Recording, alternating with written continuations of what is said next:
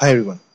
In the last tutorial we went through how to make an absolute div tag, which is exactly where all the text is actually inside this absolute div tag.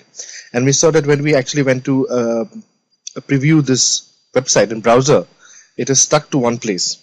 Alright, what I want to do now is that this particular div tag is exactly a width of 680 pixels. What I want to do is that this div tag should always occupy 70% of the overall browser size, which means at whatever browser size you watch this website, it will always be a 70%. And the next thing I want to do is that I want to position this always exactly touching the top to the bottom and lying exactly in the center. So how do I do all that? But before doing that, I want to see a few things done, which is that I want to center align everything, all the text possible within this box.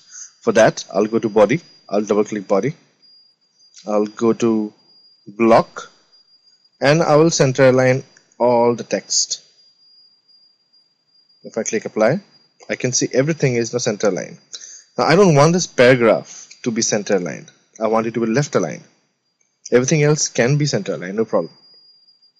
I'll click inside, or I'll double click the P tag here, and similarly I'll go to block and I'll left align the text. Apply. Okay. So now as you can see, the text, the paragraph is left aligned. What happens here is that the navigation panel, which is on top, which is also left aligned. So what I'll do, I'll just select the navigation panel and remove this from paragraph. If I do that, it will follow the center alignment of the overall body. Yeah, can you see that? Alright, so everything else is center aligned except the paragraph. So everything else is center aligned except the paragraph. Okay, now let me work towards changing the properties of the container here. Okay, so I'll double click container. Here, when we go to box, okay, I can see the width is exactly 680 pixels.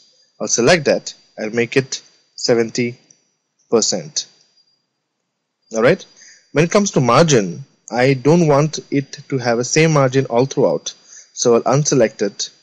I'll choose 0 for top and 0 for bottom.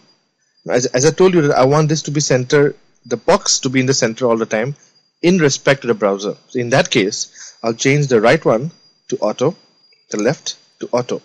Now while doing this, the box will always be in the center, aligned to top and aligned to the bottom. Okay, let me go to the positioning option, and here as you can see, the width is 70%.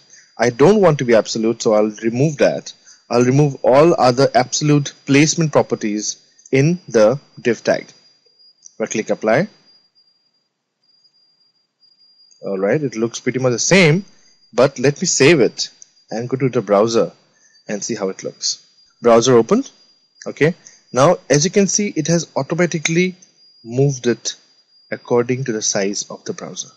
If I resize my browser, you can see it will move.